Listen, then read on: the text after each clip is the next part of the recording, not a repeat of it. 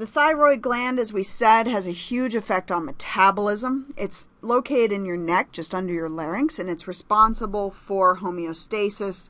In particular, we look at metabolism, reproduction, and development. It produces two very similar hormones, T4 and T3 hormones, that are both going to be used in this regulation. As we've already said, the thyroid will release T3 and T4 if it receives the signal from the anterior pituitary to do so. And that signal is thyroid stimulating hormone.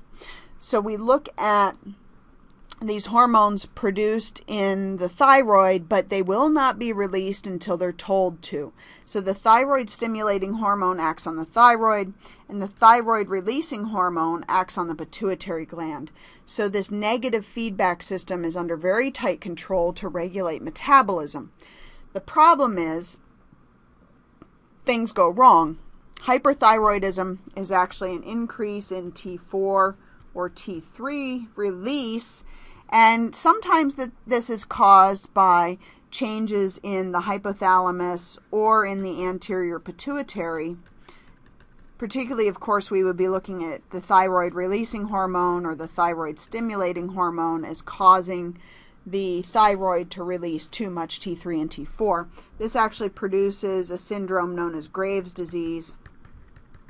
This does not mean you will die from it. The doctor's name was Graves, unfortunately.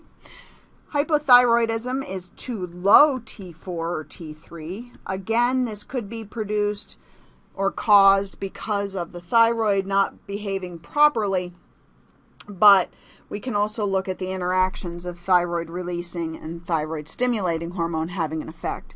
This leads to low blood pressure, typically increased weight, and often feeling issues associated with lethargic and always being cold. So this is essentially decreasing metabolism, right? In Graves' disease, though, we often see increased basal metabolic rates, sweating instances, always warm. Patients tend to be very thin and very nervous. Both of these conditions can be corrected by the prescription of T3 and T4 or the change in the thyroid releasing and thyroid stimulating hormones to regulate T3 and T4. Some folks will actually have their thyroid removed and will just deal with metabolism issues chemically so as to reduce these effects that they have in their system.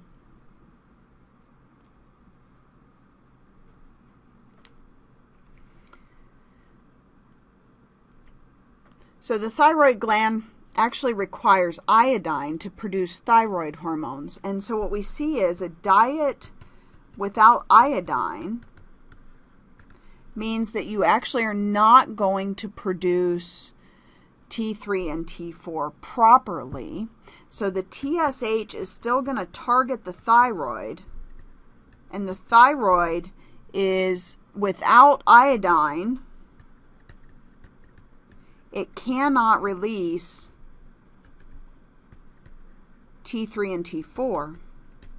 So we get a buildup that overstimulates the thyroid and causes it to enlarge when iodine is absent, and you end up with a goiter state.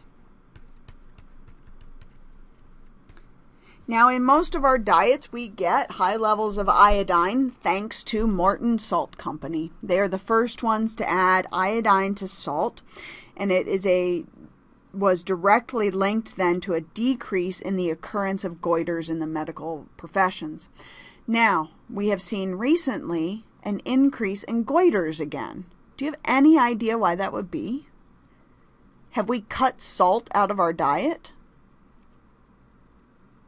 Think about the different types of salt that are now available. The next time you're in the grocery store, look and see which ones actually contain iodine.